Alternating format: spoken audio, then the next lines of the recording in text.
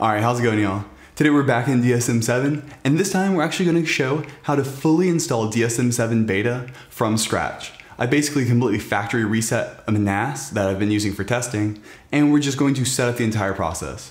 Honestly, I thought this would be interesting to see how they changed it, and so I figured other people would as well, so this is the process. I'm going to go through some of the best practices just in case you're interested, but we're mostly going to look at how to install DSM7 on a Synology NAS. Alright, and so before we get into this tutorial, I've got to do my usual, hey, DSM7 is in a beta.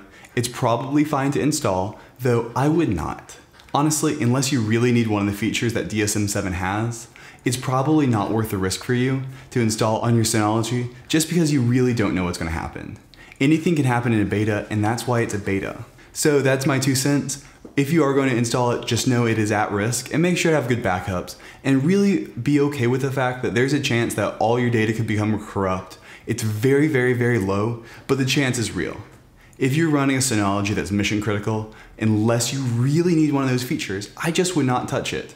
Wait the maybe 6 months, I would assume, is the maximum amount of time we'll be in beta, and then install it. That way you know all the bugs have been worked out and things like that. Otherwise, it's tough. Alright, well now that I've done my spiel, let's go ahead and get started. I've already gone to find.synology.com and it's found the new NAS. And look, it's already got a static IP address because I've set up my router to have a static IP address on this device. So even though it's a completely blank device, my router knows the MAC address and therefore goes, okay, I'll assign it this address. Alright, and so let's just go ahead and click connect.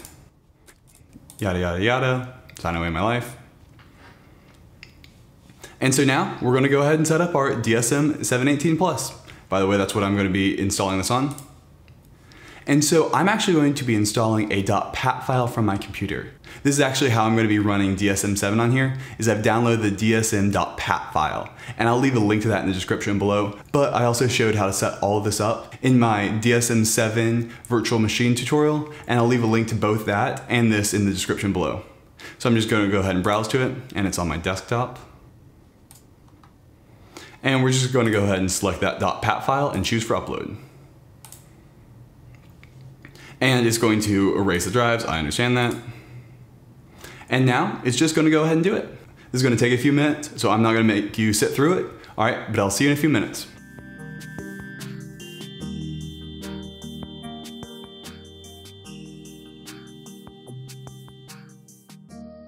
Alright, and so now it's finally over. So now we're going to go ahead and start up DSM7. So first off, we've got to set up a device name and an admin account. And for this, I'll just call the admin account Will. Though I would recommend doing something like Will Admin and having a completely separate admin account than your regular account. This way you only log in with the admin account when you need to and never over SMB. This really limits your possibility of getting cryptoed because if a computer on the network gets cryptoed, they're not going to get admin privileges on your NAS. Basically, you could set up BTRFS snapshots and only the admin could restore them or delete them. That way, if you were to get cryptoed, at worst, they'd basically encrypt all your folders via a computer connected to it over SMB.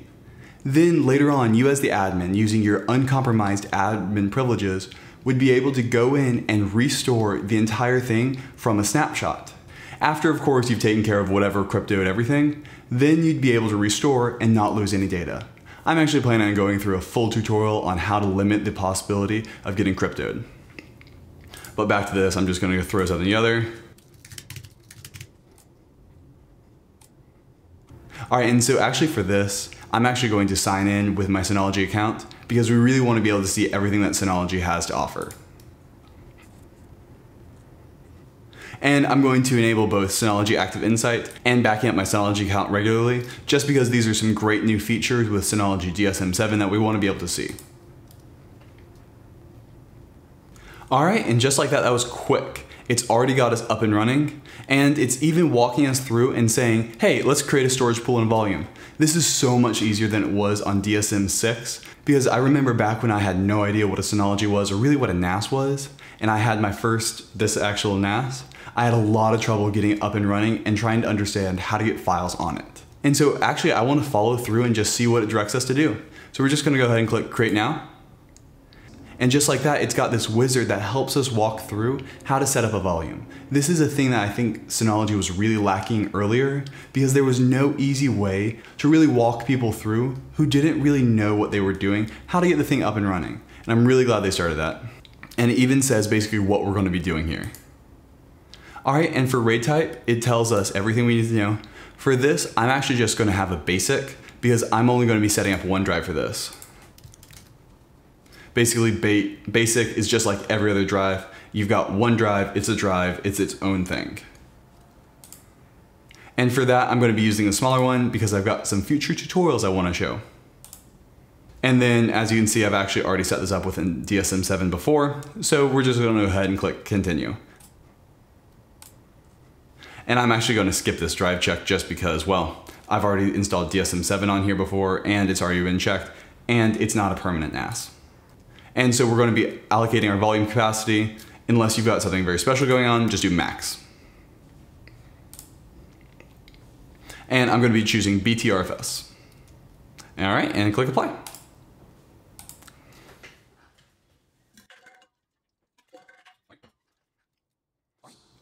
All right, and so that was really easy. You can tell Synology's put a lot of thought into this and really trying to make sure that people understand how to get their volume set up and running from the start. Honestly, it was not easy when I first started, and they've done a great job of making this a lot simpler for people who just want to be able to set up their NAS quick and don't want to go into all the minutia.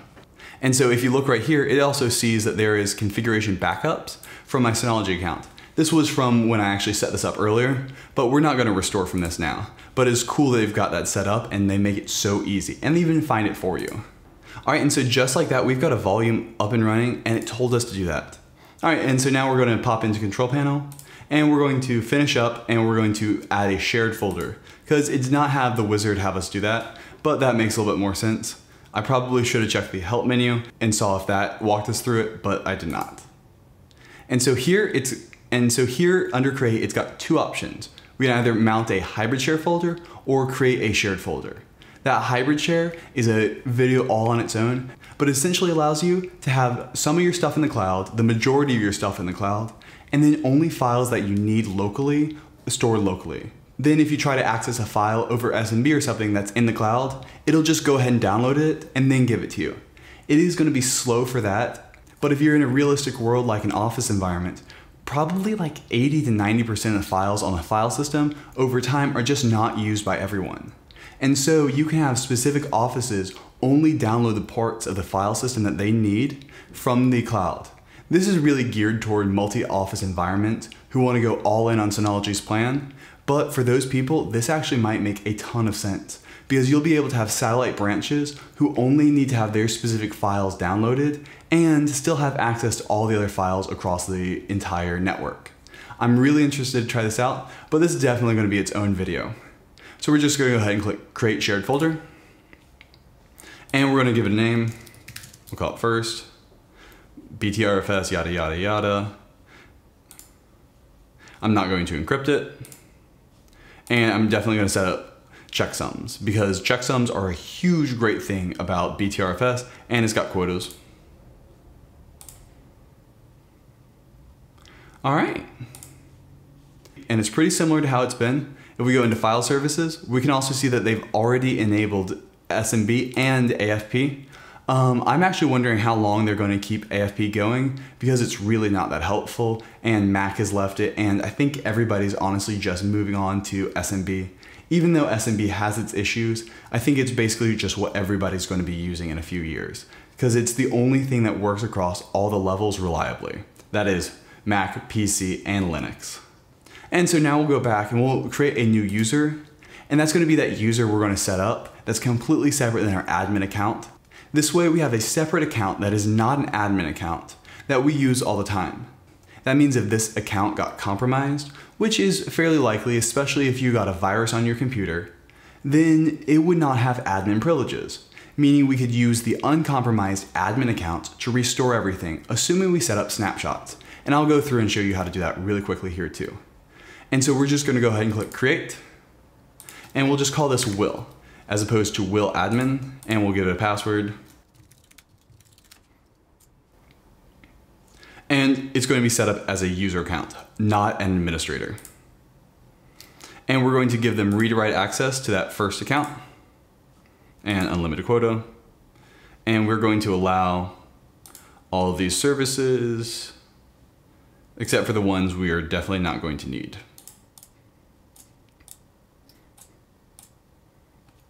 All right, and so now we've got this new account. So let's just go ahead and connect right to it. If we look in file services, it's already told us how to connect easily. So we're just gonna go ahead and copy this and do it. It's gonna say connect. And just like that, it's already worked. It's actually because I've already set up the account on here and it just remembered it from last time because I used the same name and password. But yeah, it worked immediately and it's even got that recycling bin. So we can just copy files to it just like any other thing. And it's just going to send on over. Now say we delete it. It's going to go in the recycling bin. But because we checked only give administrators access to the recycling bin, we're not going to see it. Which is both good and bad depending on how your office or home is set up. In some ways it's great because then it can't get deleted out of the recycling bin and only an administrator can recover it. And that way nothing too bad happens. But it's also bad because that means somebody has to contact IT to get something fixed. So it depends on how your office is set up and how much you're worried about bad things happening because users tend to be able to do the worst things you never know. So that is an option you can choose between. If we go into our user account, I'm still signed in as admin here. So if we look in recycle, we can see that it is right there. And so I would be able to recover it and just send it back into the main file.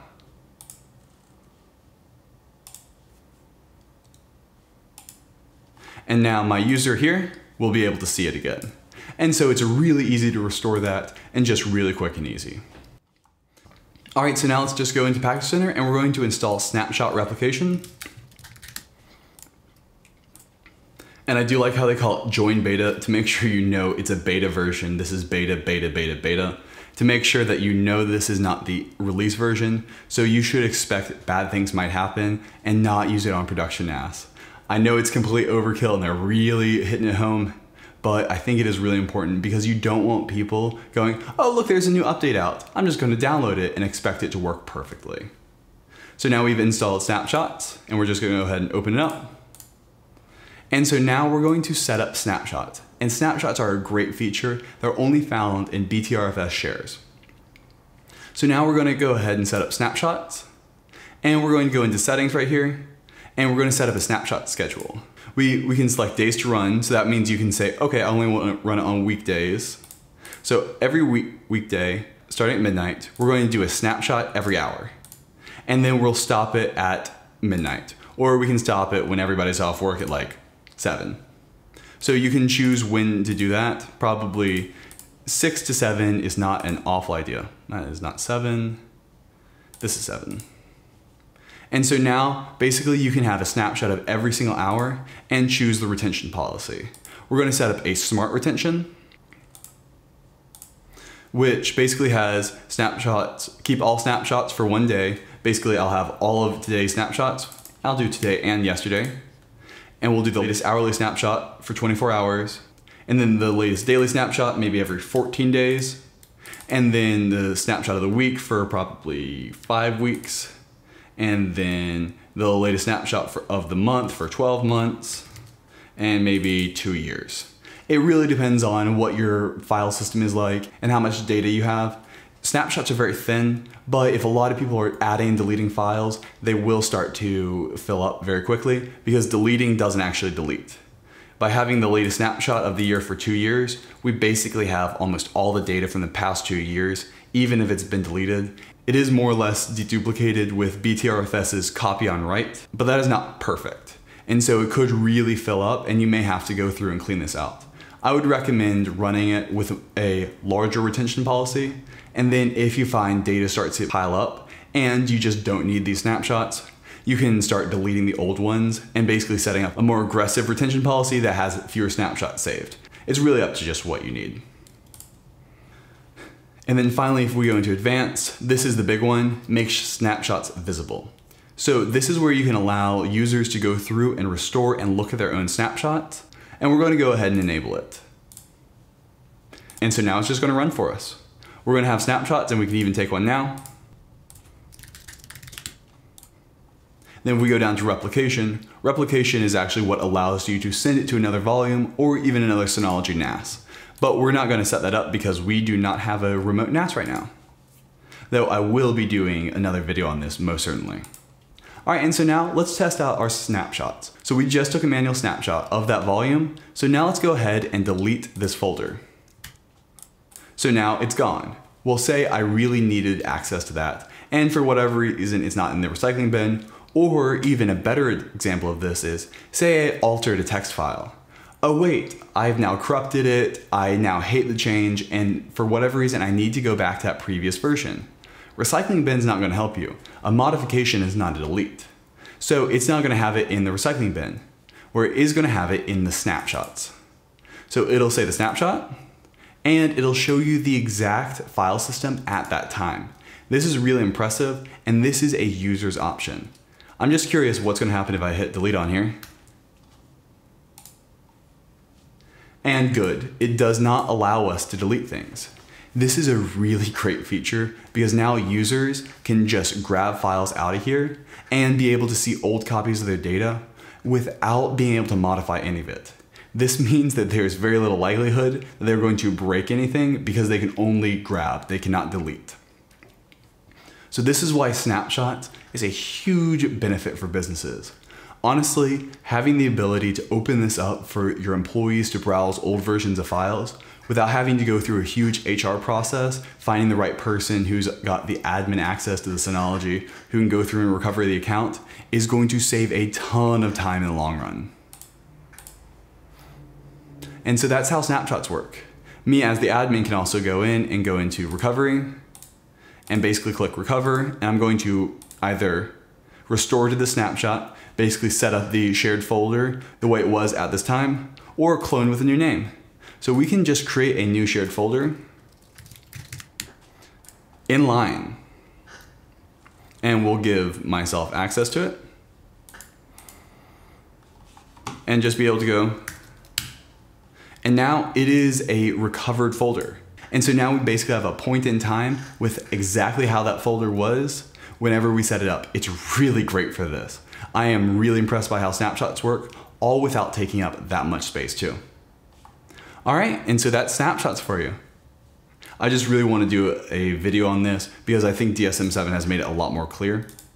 And it's something I think most people should set up at first. I'm planning on doing a full-on, hey, here's how you want to set up a Synology for business video, but this is just one of the big things I don't think a lot of people install, even though it's a huge benefit.